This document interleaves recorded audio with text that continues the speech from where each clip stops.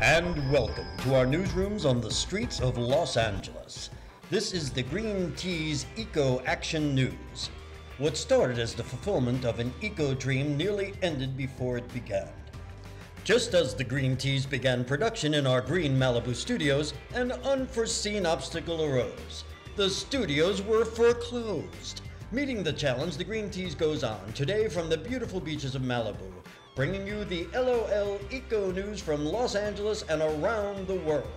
When LOL really means Lost Our Lease, featuring the award-winning Green Tease Eco Action Team. Think the way we treat the planet is a joke now? Just wait till you see the Green Tease. Hello from the Green Tease Eco Action News. These are the Green Tease headlines. A nation mourns the deaths today of two American icons, Charlie the Tuna and longtime partner Chicken of the Sea. The tuna were found dead on Malibu Beach holding fins. The coroner's report stated that Charlie died from radiation poisoning. Chicken was ruled a suicide.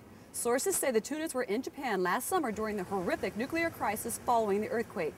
In memory of the couple, Denny's has released a new tuna meltdown. Recently, folks are leaving a lot more than their hearts in the city of San Francisco. Turns out, San Francisco's decade-long push to save water via low-flow toilet incentives simply doesn't push hard enough. To get the poo through, that is. Backed up feces inside downtown pipes have created a foul odor permeating the city. Since 2000, San Francisco has spent $100 million trying to kill the smell. They recently spent $14 million more on bleach in an effort to mask the smell and sanitize the poo before dumping it into the bay. The Green Tease emailed the San Francisco Department of Utilities regarding their bleach solution, only to be told our take on this story was simplistic, which kind of hurts my feelings. For our part, the Green Tease Eco Action Team's Bob Colobus is in San Francisco for a closer look. Bob, what can you tell us?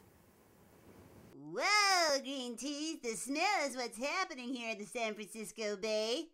The city's bleach purchase means that 8.5 million pounds of bleach will be moved through city pipes and dumped in the bay until they run out. Citizens, distraught over the bleach solution, have offered several alternatives, including organic enzymes that eat feces before biodegrading. Local law authorities have even offered to release their feces-eating Yorkshire Terriers into city sewage pipes.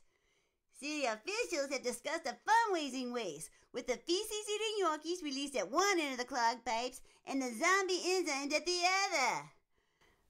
For your information, Green Tease viewers, my bookies have pegged the Yorkies as the 3-2 favorites for reaching the halfway point first.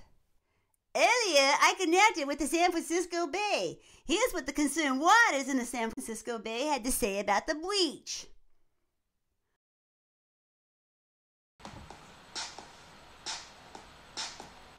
I did not mind it when you dumped in me.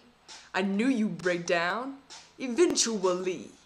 But as of late, your bay's not great. What I'm full of is your crap, San Francisco.